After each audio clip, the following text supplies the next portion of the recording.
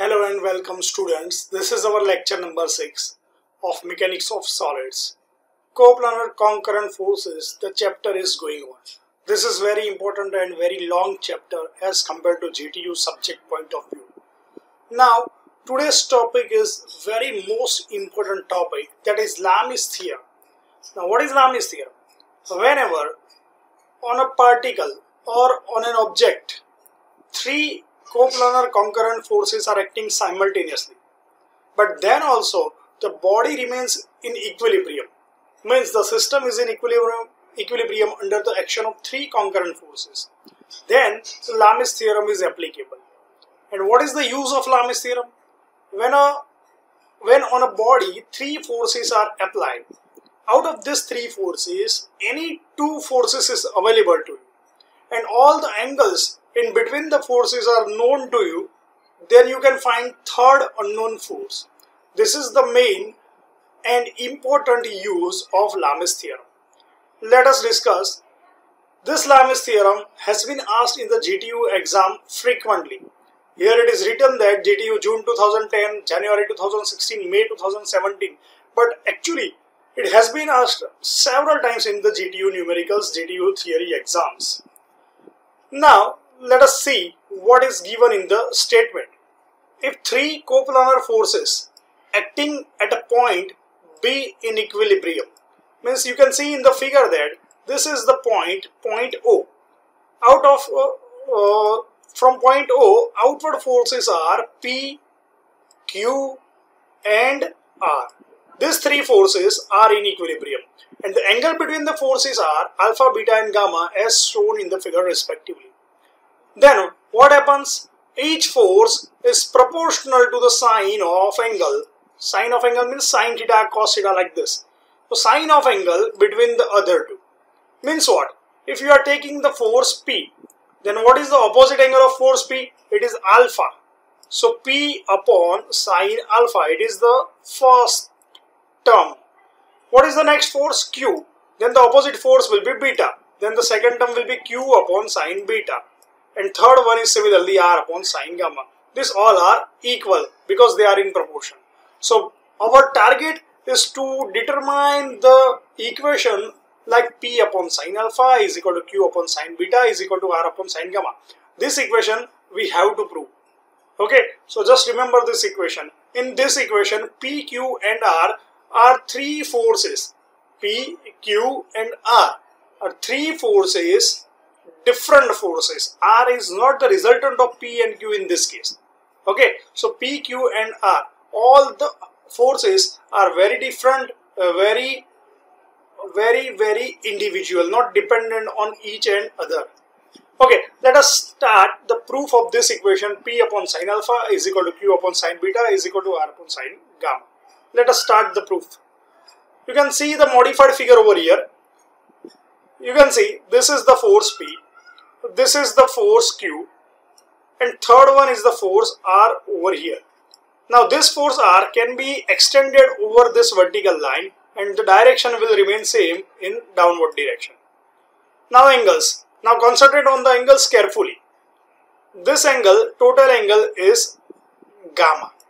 This total angle is alpha and this total angle is beta. So by summation you will get alpha plus beta plus gamma is equal to 360. As you know, these three angles are completing the circle. So alpha plus beta plus gamma is equal to 360. Now for this vertical red line, you can see this angle is beta. This angle is beta. So the upward angle, this upper angle is 180 minus beta because the straight line is of 180. Similarly on the left side, the lower angle is alpha. You can see, let us change the color. You can see this angle is alpha. So the upward angle is 180 minus alpha. So this angle is 180 minus alpha and this angle is 180 minus beta. So this is the game of angles actually. Now as per the definition or as per the property of the law of parallelogram of forces, you may know that this line, let us check, this line and this opposite line both are parallel to each other. So they are forming the pair of corresponding angles. Which corresponding angles? Like this, Z. Z formation will be there like this. So this is Z forming. So this angle included in the Z, this angle and this angle both are equal. So this is 180 minus beta. So here it is also 180 minus beta. Similarly, the reverse Z is also possible like this. Starting from point A, this red line, this vertical line and this red line are forming Z. So in the Z, 180 minus alpha, 180 minus alpha, these two angles are equal. So they are pair of corresponding angles. Okay, so corresponding angles are always equal. So what is our target? Our target is to determine the angles in the triangle. Which triangle? OAC. You can find out from the figure that what is the triangle OAC. Here it is point O. You can see here it is point O, here it is point A and here it is point C. So in the triangle OAC, the two angles are ready now, 180 minus beta and 180 minus alpha from the geometry of the figure. What is given in the construction?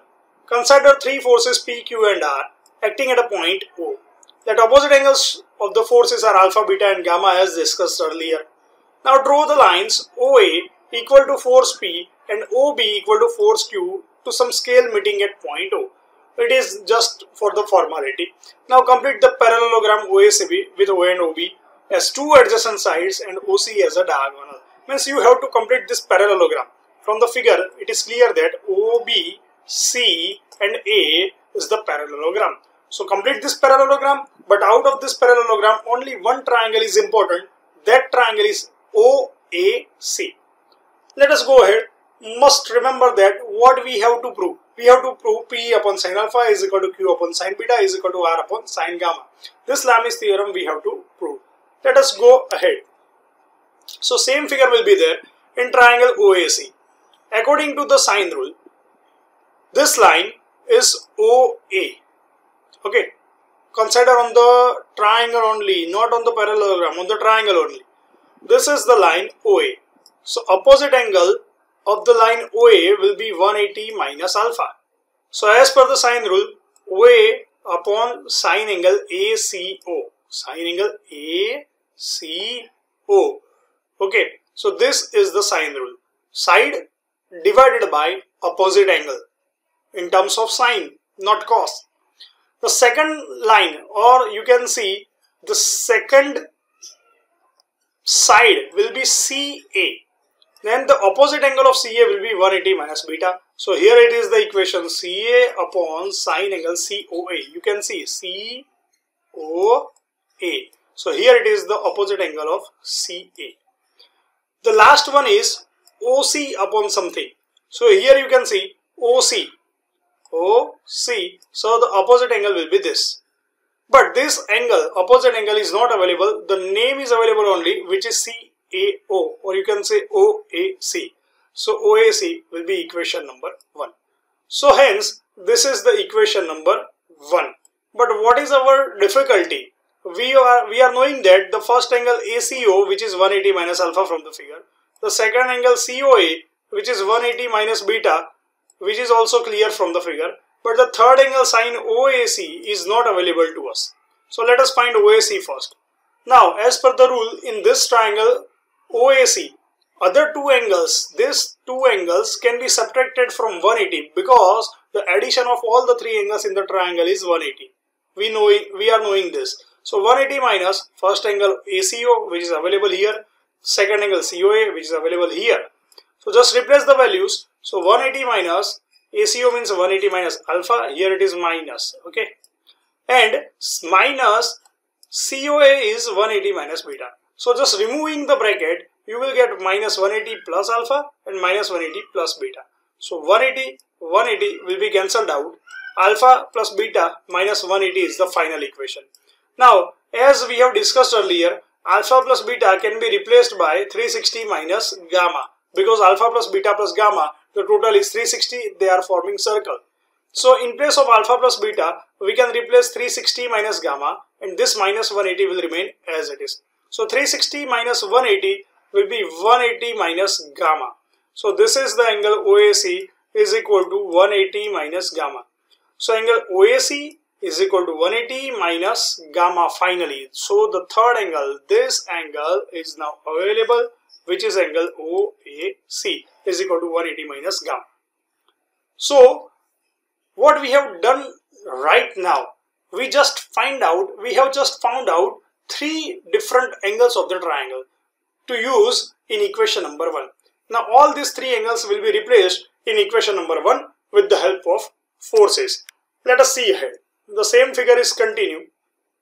You can see the equation number 1 is now becoming OA, CA and OC. So the sides are as it is, but the angles are replaced by the values 180 minus alpha, 180 minus beta and 180 minus gamma. Means just opposite angles of OA, CA and OC. What is opposite angle of OA? You can remember this. OA is this side. Opposite angle will be 180 minus gamma alpha. So here it is. CA will be this side. So opposite angle will be 180 minus beta. Right here. And the third one is OC. The opposite angle will be unknown, which we have calculated 180 minus gamma. Now what is sine 180 minus? You must remember that as per the theory, the quadrants. So what is the meaning of this quadrants? In the 11th, 12th standard or in the 10th standard, you may study all STC rule. All STC. Here it is 0, here it is 90 and here it is 180 and here it is 270 degree angle. So 180 minus means you have to go reverse in the second quadrant. So in the second quadrant, sine is always positive. So from this equation, 180 minus alpha will now becoming sine 180 minus alpha equal to sine alpha. Similarly, sine 180 minus beta equal to sine beta, and similarly sine 180 minus gamma is equal to sine gamma. So hence the sine 180 minus alpha, 180 minus beta, 180 minus gamma is converted into sine alpha, sine beta and sine gamma only. Now what is OA, C and OC? From the figure you can see this force OA will be equal to P. The second side OC will be equal to R and the third side CA will be equal to Q. So just replace the forces OA equal to P, CA equal to Q and OC equal to R. So our final and last equation is P upon sine alpha is equal to Q upon sine beta is equal to R upon sine gamma. So friends, this is the Lami'S theorem, which is very complicated and very tough to remember. So just practice at your own. And now in the next lecture we will start the numericals based on Lami'S theorem. You must remember that this theorem and the sums based on this are very difficult. For this I will give you some rules and regulations to calculate, to solve the numericals. Remember that you must be familiar with the geometry of the figure, means corresponding angles, vertically opposite angles, addition of three angles of triangles are 180. Then after some corresponding angles, vertically opposite angles, linear pair, all the pairs of the angles are known to you. Then after areas, volumes, trigonometries, sine equal to opposite upon hypotenuse, cos equal to adjacent upon hypotenuse, tan equal to opposite upon adjacent. This type of trigonometric functions are also known to you. So this is the basic requirement while solving the Lami'S theorem numericals. So stay tuned and we will start Lami'S theorem numericals in the next lecture. So till then you must remember this Lami'S theorem, repeat this video again and again and solve your doubts with the help of this video. So Lami'S theorem is very important from the exam point of view. Just solve this at any cost. We will start numerical in the next lecture. Thank you very much, students.